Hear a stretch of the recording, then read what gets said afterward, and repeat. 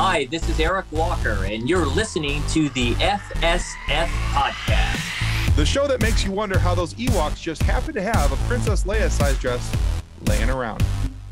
Our show is brought to you by our charity sponsor, the Red Shirt Widows and Orphans Fund, which supports the Wish Upon a Teen Foundation that helps out sick kids when they need it most. And just imagine the comfort you'll give Red Shirt crewman number 93.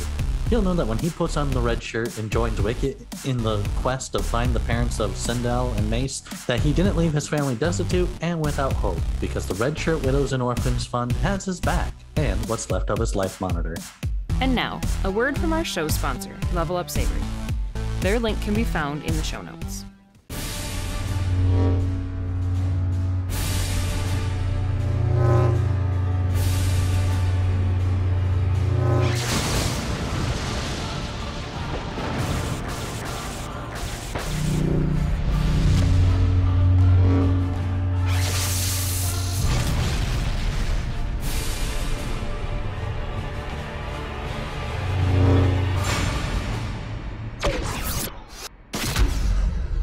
All right, so our guest today is actually the first Mace in the Star Wars universe. Long before that guy Windu wielded the purple lightsaber in the prequel series, our guest traveled to the forest moon of Endor with his sister and the Ewoks at his side to search for their parents. Everyone, let's welcome Eric Walker to the FSF Podcast. Welcome to the show, Eric. Hey, guys. Thanks for having me. It's my pleasure being here with you. And I just got off the shuttle from the forest moon of Endor, and I'm joining you on your wonderful, funny science fiction podcast. Nice. Thank you. Thank you for being here. All right. So, Eric, a lot of times, because we're nerds, we like to talk to our guests about their origins and their background stories, and because every superhero should have a good origin story. So we'd love to talk to you about your beginnings in the entertainment business. What were your influences when you were a young man that influenced your acting and shaped your desire to be an entertainer that eventually led you to joining the Star Wars universe? That's a good question. Well, for me, it happened by chance. I was playing Pop Warner football, which is tackle football, not tag, and was on the farm team. I think I was like 6 or 7 years old, and these ad representatives came out, and they wanted to use a football team in a commercial. I didn't know it at the time, but later it was a Jack in the Box commercial. So the very first thing I ever did was, jumping out of a van in a football outfit, and running into Jack in the Box, and they didn't want to hire soccer players, so later they had us change. So I played a soccer player as well. But what I liked the most about it was I said, wow, I just got paid all this money, and I also got free Jack in the Box food. So I thought it was the greatest job ever. And I kept saying to my dad, they fed me Jack in the Box food and they paid me $300 for the day. Wow. And this is back in 76, 77. So that's a lot of money per day back then. Oh, yeah. Being a precocious kid and my dad not thinking I was serious, he just probably thought I wanted to have more Jack in the Box food. He did not let me get into acting. He just said, no. And I just kept pestering him. And I really thought it was something I wanted to do. And he had told me that my mother really wanted us to become actors because we lived in Sherman Oaks, which is a suburb a little bit north of Hollywood. In the Los Angeles area in the San Fernando Valley. And my mom always wanted us, it was her dream to see her kids be actors. And unfortunately, she was she did see the commercial, but she died later, like the next year. So, and that weighed heavy on me. I know this is a funny podcast, but that's okay. So I pestered my dad for years and years and years. And finally he goes, "You're not going to give this up, are you?" I go, "No, I'm not." So after about 2 or 3 years of doing that, my sister, because we're in the entertainment capital of the world in Los Angeles and Hollywood, she went to school with a girl who was an actress already. I think she was one of the original Pippi Longstockings. And she got a couple agents' phone numbers from her. And she called the agent and told the agent about me and set up an interview. And because of my sister doing that and me pestering my dad, I met with an agent. Her name is Beverly Hecht. She goes, "I like him. Well, go ahead and give it a shot." And she signed me. And that was about 1980. And then I studied, didn't get anything for a little bit. Then she said, well, maybe we should have you study acting. You know, most kids have some sort of natural ability, but I didn't seem to have that much natural ability. I had to really fight and study and work hard to become a good actor. And so after she sent me to an acting workshop, and I learned the art of cold reading and how to get a job. And after studying for about a year, I started getting work, just small parts. I was on, I did a movie of the week called Having It All, which was with Diane Cannon. I played her nephew. And then I was on Webster. You remember Webster in the 80s? Oh yeah, very much so. I played the football player again, just like in the Jack in the Box commercial. So that was fun. And it just started to do that. And then after about 3 or 4 years of doing that, that's when I got the call to go on the audition that changed my life. It gave me my first starring role, which was in, at the time, it was called the Ewok movie when we were making it, also the Ewok Holiday Special. And then later they changed the name to the Ewok Adventure, and now it's called Caravan of Courage. That's all a long story. We could talk for an hour about that. But that's how I got started. And then, George saw me and picked me for Mace. I am the original Mace. I'm sorry, Sam Jackson. He did not use your name before mine. I am the original Mace. There you go. So we all love stories. One of the stories we don't get to hear that often is the behind the scenes. So what were some of your favorite behind the scene moments in the Ewok movie? Well, I mean, besides the fact that everybody got poison ivy, which wasn't very comfortable. So that almost everybody was getting, got it good. I didn't get it, but almost literally everybody got it. That the forest moon of Endor has a lot of poison ivy, so we had to be careful doing that. Other than that, Warwick Davis and Warwick had a video camera he brought with him from England. We were going to school at that time because we're still in school. It was right before the summer break. So the teacher thought it'd be a good idea for Warwick Davis and myself to do, since we're interested in filmmaking and he had a camera. She got the producer, Tom Smith, to get us another video camera. And so we did a making of, like a behind the scenes about us doing the movie. And we have about two hours of footage, which nobody's ever seen. We interviewed the director, John Cordy, the producer. We ran around the set. One day I was recording when George Lucas showed up with Linda Ronstadt. He was dating her at the time. He brought his daughter. His daughter just had her first day of preschool. So he asked all the little people like Warwick Davis if they could, because she had never seen an Ewok with its head off. So the rule was you got to put the heads on and give her gifts, but please don't take the heads off because she thinks Ewoks are real. There you go. We had a lot of fun. I almost asked you for a second there and then I had realized who you're talking about, if you meant Linda Ronstadt or his daughter. So, but I'm with you now. I tracked it. We're good. Okay. Yeah. In my brain, it was Linda Ronstadt going, oh, wow, they're real. But yeah. She was really cool. She was a really cool person. I was like freaking out because I saw her at the wrap party after we finished doing the Ewok movie. And she walked right up to me and said, Eric, I heard you're doing a great job. And she knows my name. She remembered me. Linda Ronstadt remembered me. Well, sure. Yeah. And at that time she was really big. Yeah. So she was. So yeah, very popular. Yep. All right. So talking about music, you're also a musician, and with songs about Star Wars and other sci-fi related themes on one of your YouTube channels. Now, I believe this is your latest offering. It's called Dare to Dream in a Galaxy Far, Far Away. If you don't mind, would you take a moment to talk about how you create your music, what your inspiration is behind it, and if I'm not mistaken, what it was like to perform that at Star Wars Celebration this year? Oh, thank you for asking. Yeah, Dare to Dream in a Galaxy Far, Far Away obviously is inspired by my work in Star Wars. A lot of my style of music is kind of like EDM. It's electronic dance music. And I had some instrumental stuff before we wrote this song. And I got together with a good friend of mine. His name is Buddy Mix. And we created a character called ACM, which stands for Alpha Centauri Man. So there's a whole story behind that and how how on his planet in Alpha Centauri system, they really believe that the Ewok movies were documentaries. And he came to our planet to try to find out what happened to Mace because he saw at the second movie, the hut exploded and he wondered what happened. Although he came here and realized he came in the wrong time. So he's dealing with a grown-up Mace, and we became friends. We started writing music. And his whole goal is our whole goal in the music that we create is to bring in a awareness and try to help enlighten this world and not take everything too seriously. And Dare to Dream is just like, in Star Wars really helps us, gets us out of the mood, and it dares us to, dream that we can make everything happen. And that's the whole concept behind that song. And we were able to perform it at Star Wars Celebration, thanks to Richard and Sarah Woloski.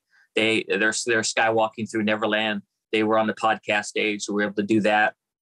But that song, by the way, was from our prior album, and we did a music video as well. That's online. Your viewers could watch.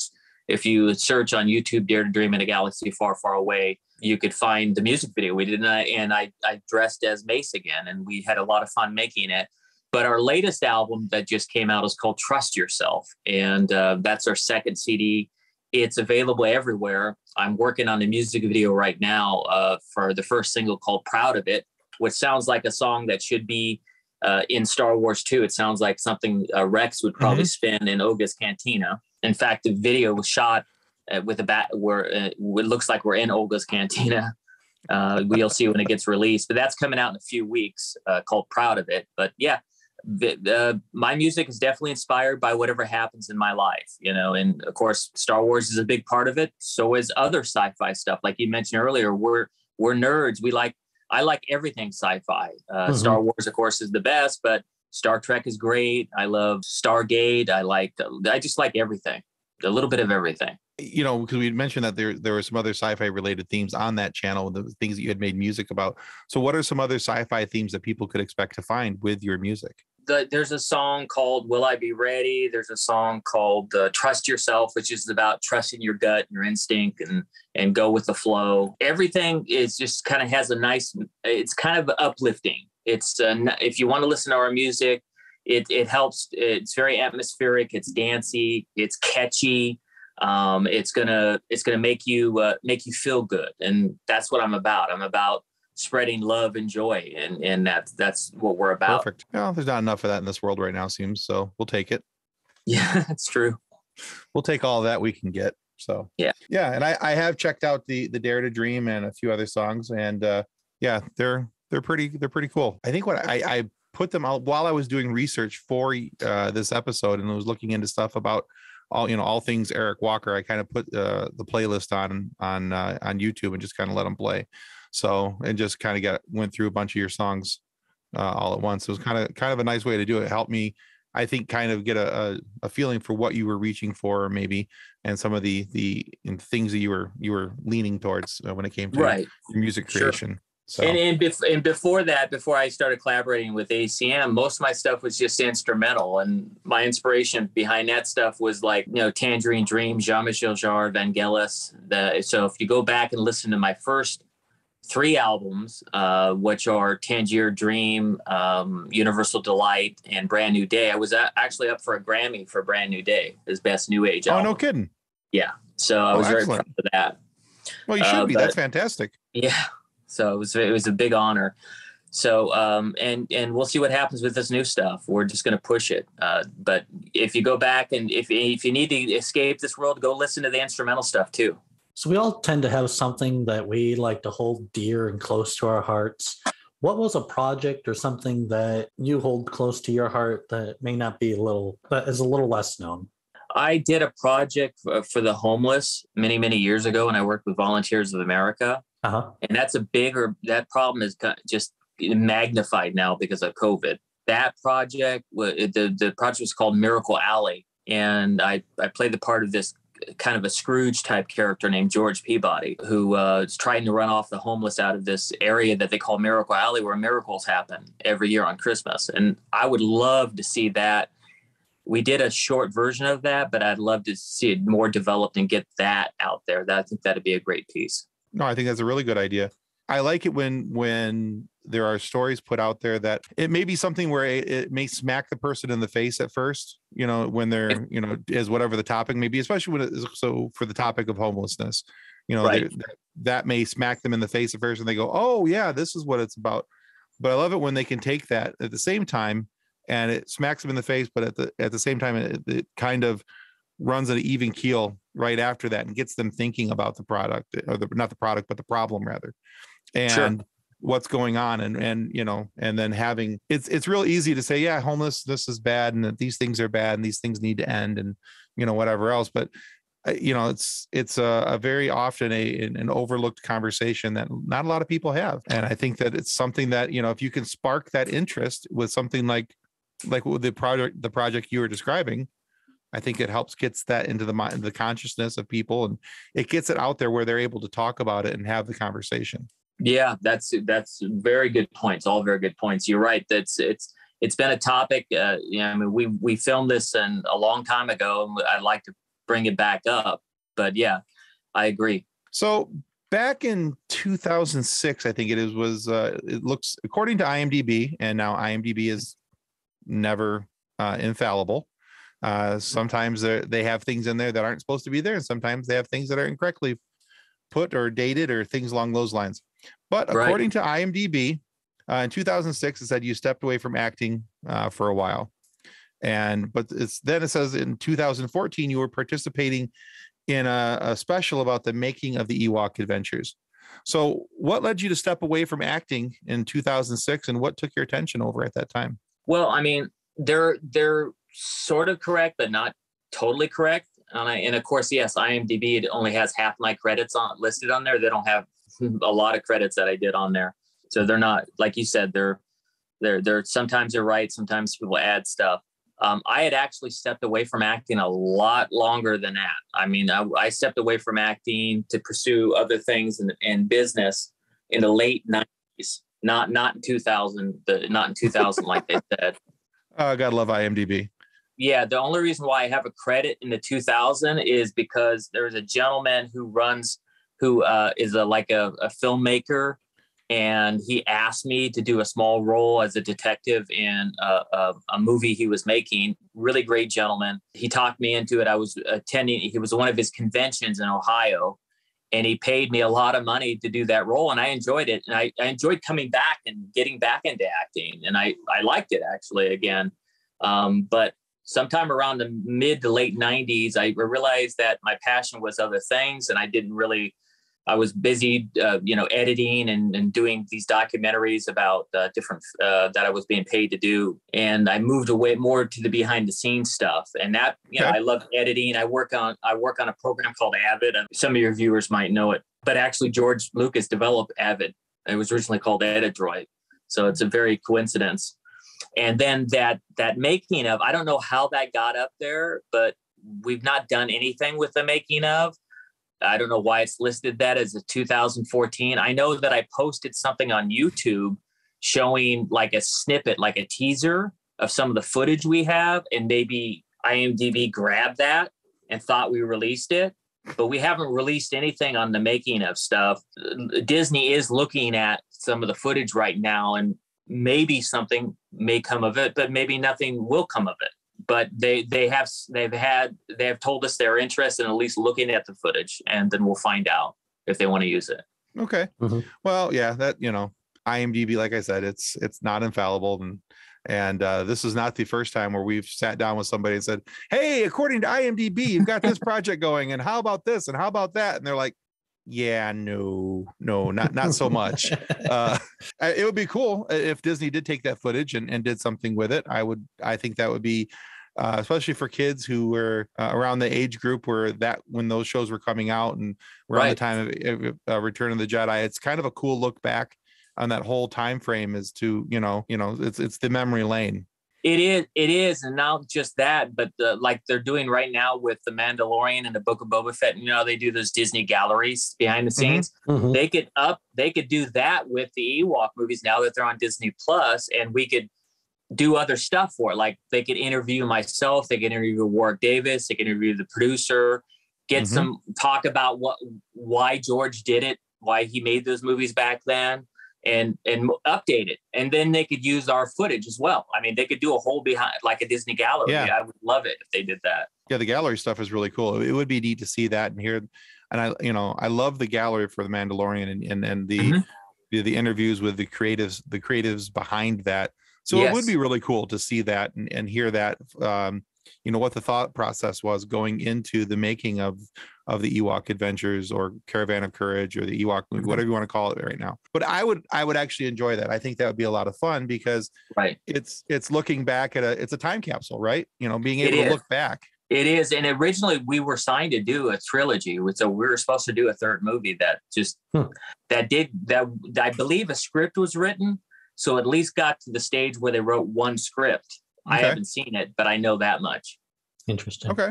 That's more than I knew. So, hey, I'm cool. So I did go back and watch the Great Ewok Adventure Caravan of Courage. And I just realized Tim's earlier statement about where did they have a dress for Leia just lying around? Well, it was the mother. Like, she could have totally had a dress that was there. If you believe that, then that's another debate with canon and all the fodder with people out there, because someone in the expanded universe wrote a book and put Sindel in it, and in his book he put the Ewok movies between a New Hope and Empire Strikes Back. But when we were making the movie, the producer told us that it took place over 100-something years after the Battle for Endor. In fact, in Bantha Tracks, the official fan club magazine, the producer talks about how when Sindel and them are having that scene where they're doing the Star Cruiser crash thing, one of the little toys is an ATST on the table. And he talks about it in Bantha Tracks. But again, whatever you believe, I don't care. I think it's a good idea if it did happen. Like that expanded universe writer wrote it. But then again, why do the Ewoks kind of understand basic and know and they're able to talk to us if they hadn't already went through something? Right. Yeah. There you go. Interesting. So personally, I would love to see like a continuation of like Sindel and Mace, like bring them back. I do like how Disney is kind of deviating a little bit from the Skywalker saga. Where would you like to see Sindel and Mace end up?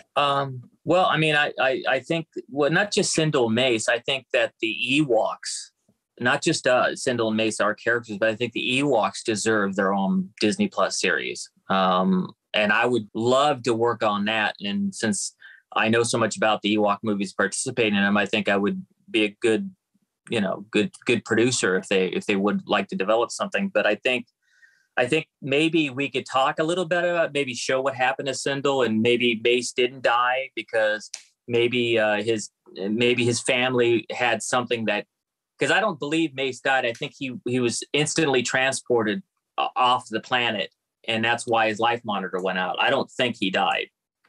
I think something happened, and that's my opinion. And I think that Sindel, of course, we know she left with that hermit Noah, and we know the mother and father for sure died, so they're dead. But I don't think I would think it would be good if Mace, you see a little bit of what happens to Mace, what happens to Sindel, but I think a series that's focused on the Ewoks and their adventures, and maybe pre-Empire would be nice.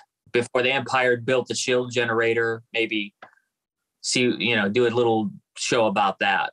And why did the Empire decide to build the shield generator? Is there a reason behind that?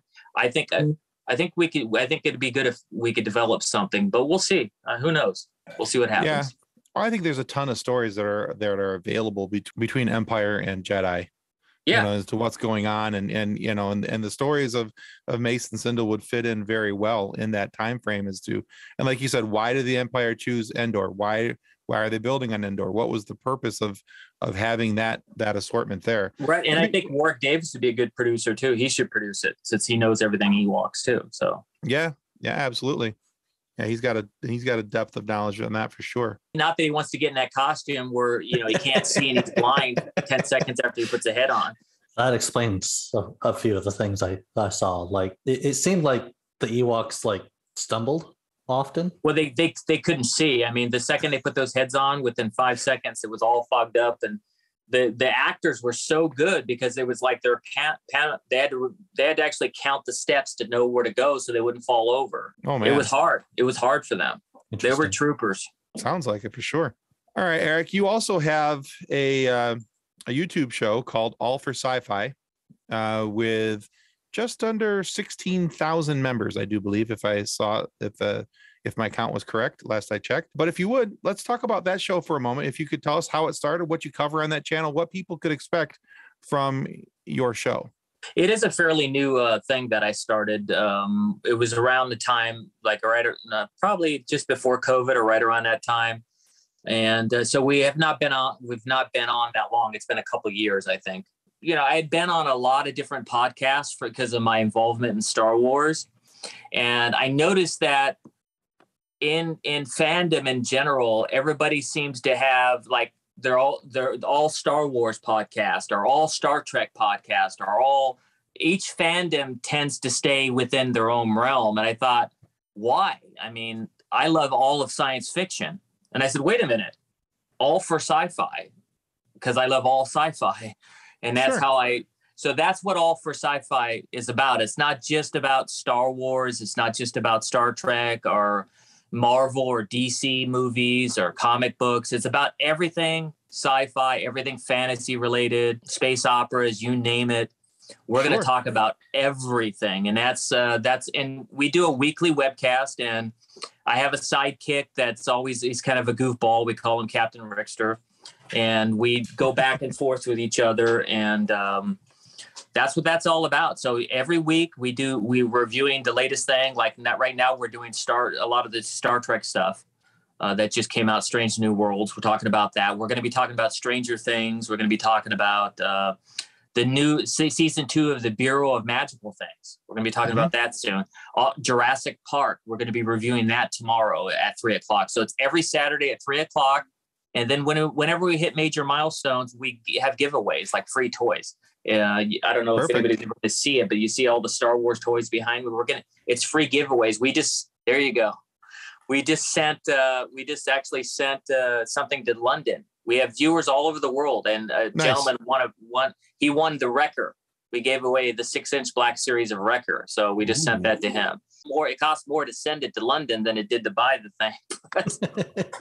We understand. We've shipped a few things to New Zealand and Australia, and the shipping cost was like, oh my, okay. Would have been cheaper just to send them a gift card. Exactly. Yeah. Keep our word. Yeah. But yeah, so yeah, you've got a pretty interesting show there. I've watched a few episodes, and I think we subscribe with this channel with our, I'm pretty sure we subscribed. But yes, we've been watching you back too. Woohoo. All right.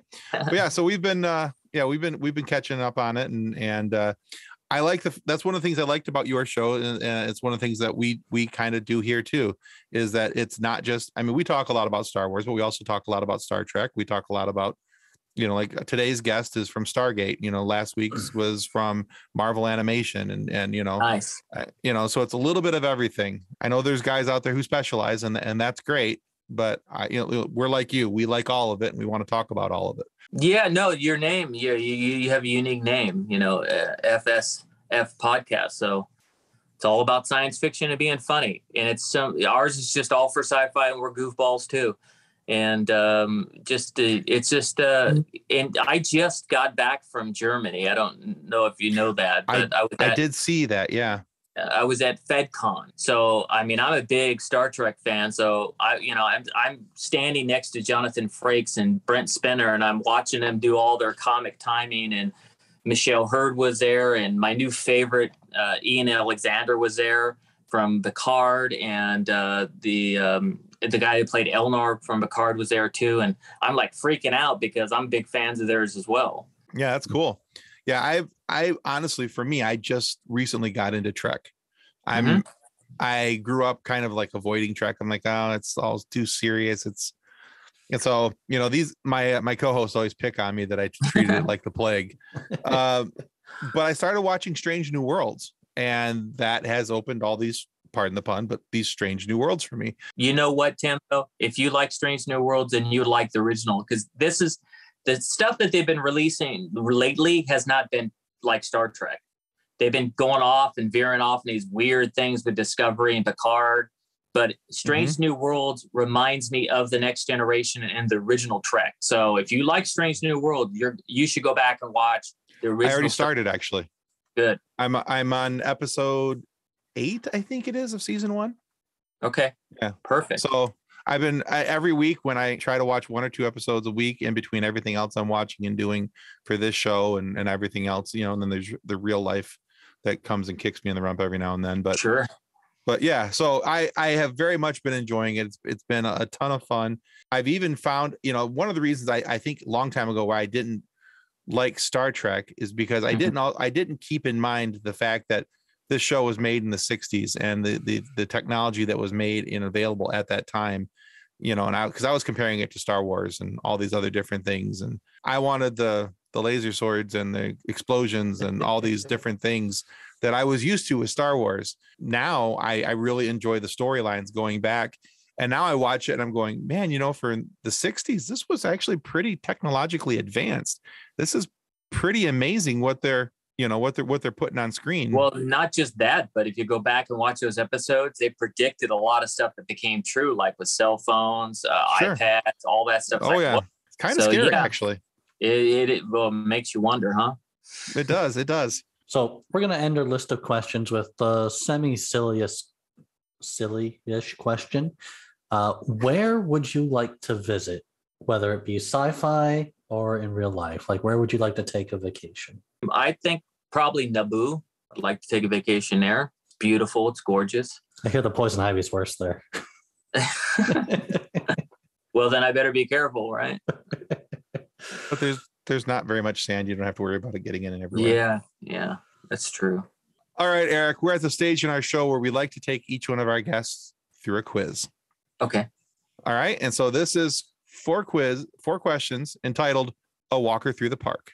We're going to ask you 4 questions. Each question is multiple choice. And if you get 3 of the 4 questions correct, we want to send you this book right here entitled Custodians of the Cosmos, written by Drayton Allen. It's all about someone who wanted to join something quite like Starfleet, but not Starfleet, for litigious reasons.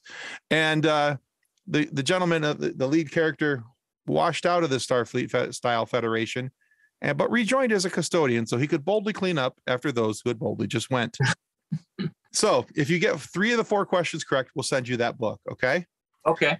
Fair enough. If you get 2 or less questions correct, we take your picture, we make a meme out of you, and we insert you into our 204,000 member Facebook group. We call it our fun sequence. So, but if that happens, you're in good company. Dan Povenmire from Phineas and Ferb is a meme recipient, and a few other actors as well. So you'll be in good company. Do you agree to that? Yes, I do. All right, let's have some fun. Nick, take us out. In the Ewok language, yup-dum translates to what? Is it hooray, tastes good, or more please? It's the first one you said, I think. Hooray. You are correct. Number 2, the Ewok language is based on what real world language? Is it Chinese, Korean, or Tibetan?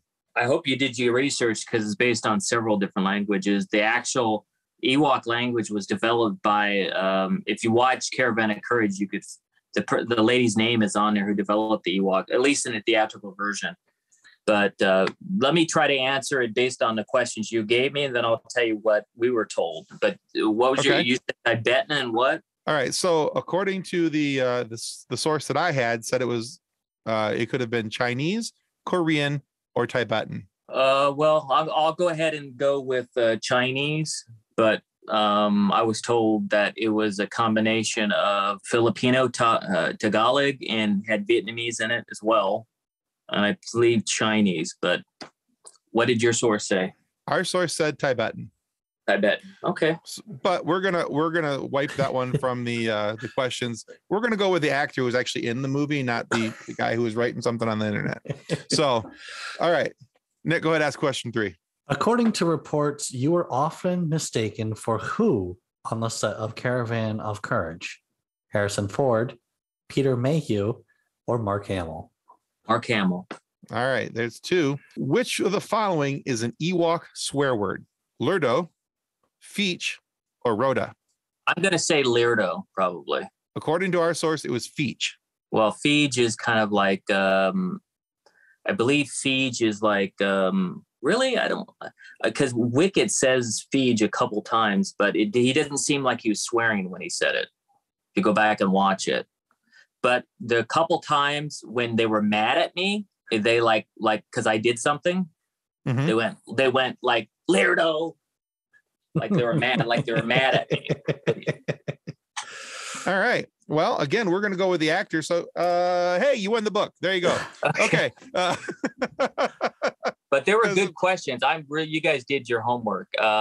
Try. But watch the movie. Watch Caravan of watch it again, and they say both those in Caravan of Courage, by the way.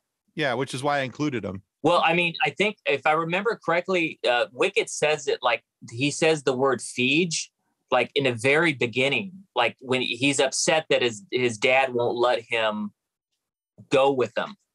And he says it. So watch it there and you could decide if you think that he was saying it because it was a swear word. But I can tell you this, when they say the word Lairdo, they're pissed off at me. Again, we're going to go with what you say because that makes a whole lot of sense. Well, Eric, thank you so much for being on our show today. Where can our listeners go to find out more about you and what you are working on? Well, the quickest way to find me is just go to my official website, which is ericwalkermusic.com. All right, guys, we want to remind you that subscribing is the single most important thing that you can do to ensure that we get more amazing guests like Eric Walker here today. And we get to have these fun conversations for you to be able to listen to. So please subscribe. It's going to help out well more than we can ever really tell. And we want to make sure that you go check out Eric's work and subscribe to his All for Sci-Fi channel as well. You're going to love it. A lot of cool stuff going on over there. But if for some reason you are not happy with the content of our show today, please feel free to lodge a complaint with the head of our complaint department, the Ewok Wicket. That fuzzy little Ewok is sure to get enough trouble on his own along the way, but he's also resourceful enough to make sure that the offending parties are dealt with in a timely manner. And whatever you do, don't underestimate his cuteness. Ewoks are still bears, or something close to bears. And if they were going to eat Luke and Han in Return of the Jedi, so yeah, there's that. So if you're going to complain, please do so responsibly. No one wants to get killed by a knee-high murder bear. Thanks again, Eric. My pleasure, Eric. That was fun. Thank you for having me. Thank you. All right, guys, that's going to conclude us for FSF PopCast. Goodbye. Subscribe. On behalf of the rest of the hosts of the FSF PopCast, we want to thank you for listening to this episode. If you'd like to be a guest on a future episode, please contact us by means of Twitter or Instagram using the handle @FSFPopcast. Or go to www.fsfpopcast.com and click on the Contact Me link. Thanks again, and hope you enjoyed the episode.